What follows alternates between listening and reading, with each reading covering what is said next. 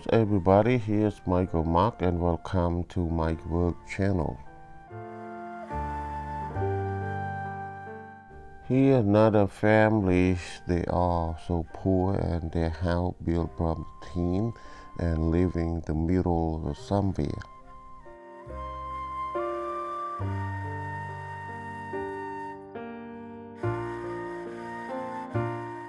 You see their kitchen and open field. This is the open field that nobody live here. You only can see one house live there.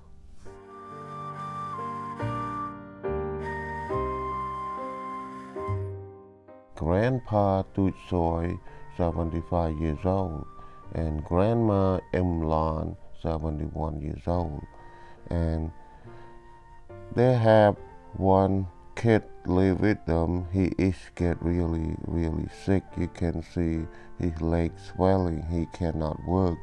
He live with his parents.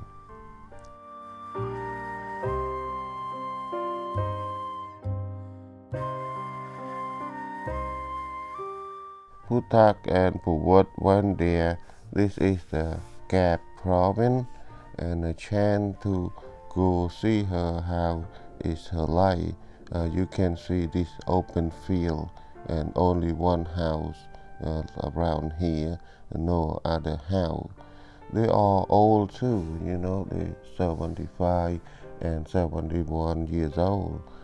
They have no job available around here, but one of the company want to help her family, and they told Grandpa Tutsoy, 75 years old, to having a job as security.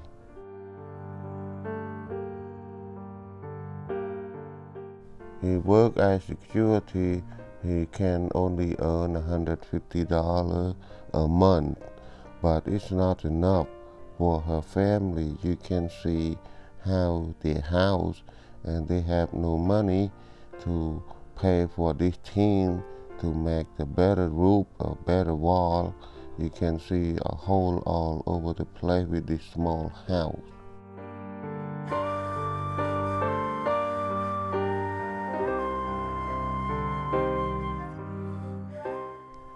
I would like to share the real life Cambodian people live in Cambodia, how their life condition and how they make the living.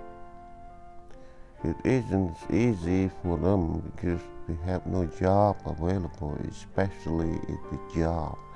But with no job around, what you're going to do? And you cannot earn any income and make the better life.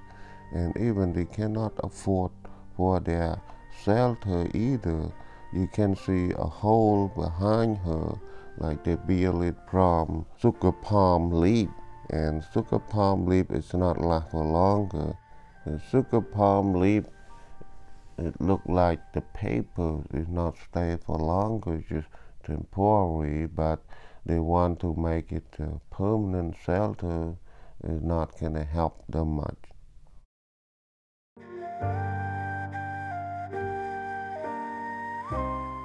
You can see the hole of the wall behind them, and her son getting sick. You see his feet is swelling, but have no money to send him to see doctor. Each Cambodian people is 75 years old and 71 years old. They are pretty old because they don't have enough food to eat, and they didn't have good shelter to stay, and they cannot afford to go see doctor.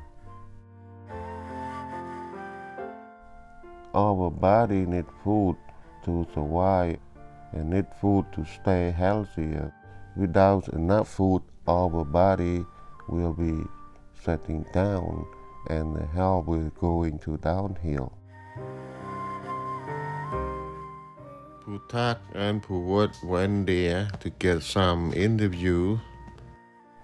They both working hard and went there to get interview for the real life, so they got some donation sent from the US to Putak and Phuwot, and then they are searching for poor people who they need help.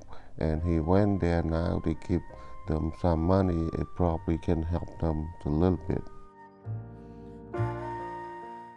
If you see this video, please share this video if you would like to help them.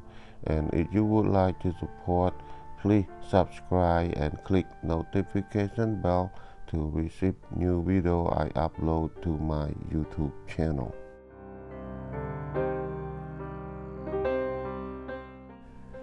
We live in America, so everything is too much, and we didn't even understand whatever is around the world. People struggle and suffer from their starving, no clothes, no shelter, and get some stuck with their lives, and then too much sadness and depressed and stressful because there's no exit and no future. They try their best they can to working hard to earning income, but it's no way because there's no job, especially in the government very poor too.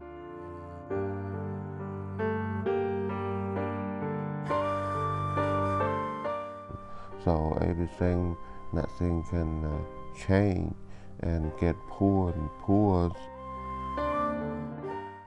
If they want to get a better life, only one chance, getting a job and then sending the kid go to school, get more education, and they will get a good job and earn good money. But especially you can see here, it's the open field, no factory, no anything, even no transportation if they have the kid go to school because they could not afford it.